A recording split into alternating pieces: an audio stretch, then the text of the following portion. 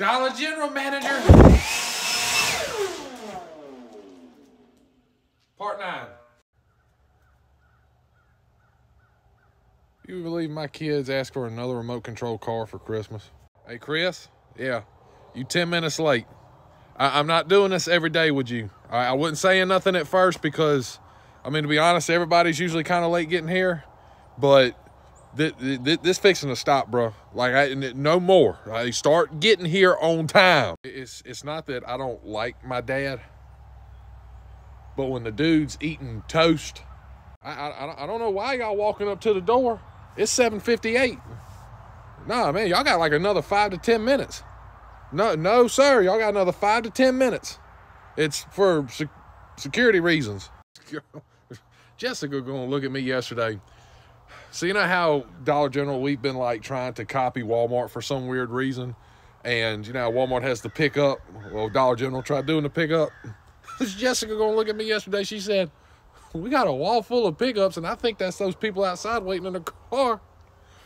I said, "Well, what do they expect me to do? I'm not fixing to bring the stuff out to them. No, they still got to walk in the store and come get it. Like, you could have just came in here and shopped."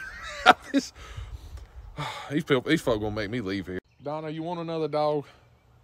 I know. I'm just asking a question. You want another dog? I see we got another one here this morning. Yeah, we took in 3 last week. I can't.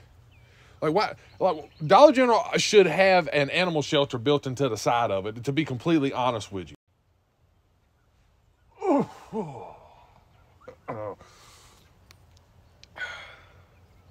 Girl, I got Valentine's Day stuff. It's back there. You trying to get something for your man? I already got it. I got teddy bears. I got big Hershey's hearts, big Hershey's kisses.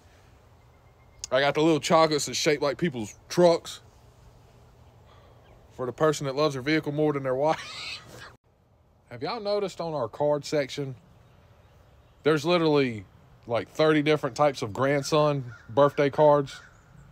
We ain't got one section that says grandpa.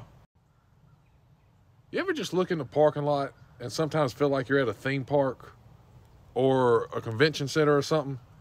I got a guy over here changing oil. I got a guy over here taking wheels off of one of our buggies for some reason.